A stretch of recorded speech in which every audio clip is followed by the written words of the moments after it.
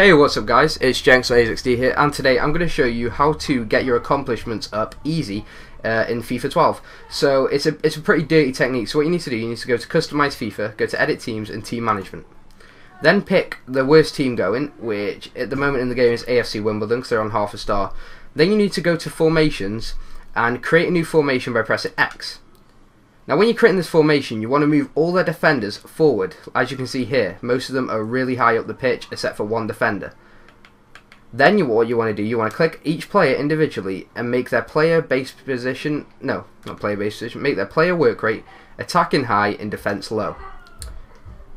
After you've done this, you can save your settings, and that'll be your first step. The next thing you want to do, that'll be really helpful, is player roles. Set the goalkeeper to do absolutely everything, including penalties and free kicks. This way you can catch him out and get those long range shot accomplishments.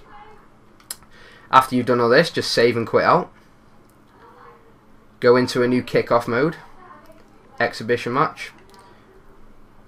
Pick the team of your choice, and then pick AFC Wimbledon as the opponents. Now this is very vital what you do here. Go to game settings, press RT, RT, RT, RT, RT, and then user game customization. This means you can change the enemy team to literally make them useless. So, oh wait, no, you need to go to CPU game customization, and then make it so they're completely useless. Turn all their stuff down to 0. This may take a bit of time, but trust me, it's totally worth it. The players just run around mindlessly, and you can easily get all the accomplishments you want on World Class. I recommend playing on World Class so you can get all the gold ones.